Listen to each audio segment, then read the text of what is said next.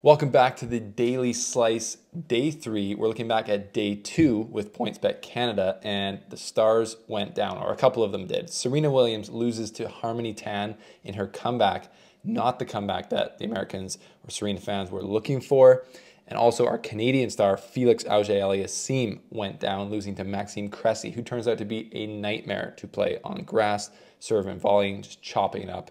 Craziness. But our other Canadians made it through. Bianca Andreescu and Denis Shapovalov made it through to round 2 safe, so we can be thankful for that. Today's match of the day for me is Novak Djokovic versus Thanasi Kokkinakis, friend of the show, and I think the big Aussie can cause some problems for Djokovic, especially on the grass with his serve. So my pick for this match is to sprinkle the set total at 4 sets for 3.6 and 5 sets for 8.1, because I think it's going more than 3. That's the Daily Slice. Stay tuned for more.